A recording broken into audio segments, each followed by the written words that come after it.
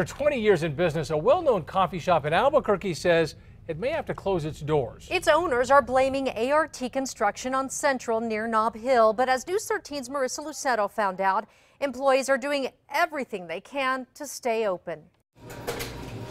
Nestled down Harvard Drive is a community of brick businesses.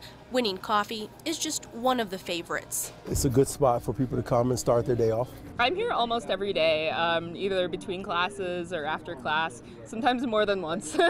Sydney Abernathy isn't alone.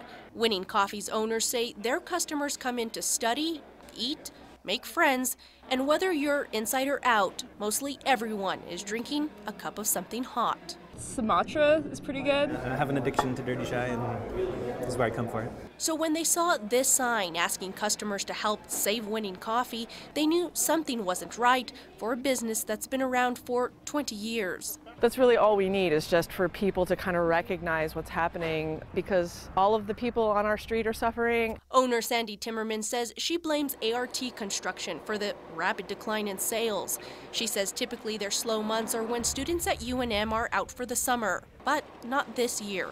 Timmerman says business is down nearly 15% from this time last year. So we were just like, wow, is this the moment after 20 years? Do we say we're done? Do we sell? Do we close the doors? Timmerman says she broke the news to her staff, but they refused to close. They started an online campaign to raise money. In 2 days, they've raised more than $6,000.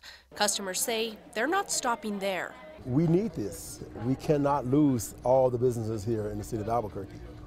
So I hope that we can all rally together and keep winnings here. I mean, it's like, there's nothing ever at all like it in the entire world. It's extremely unique. Marissa Lucero, KRQE News 13. The businesses along Harvard are applying for permits with the city in order to block off the road and host a block party. It will be held April 1st. Businesses say they're calling it the April Fool's Art Fest.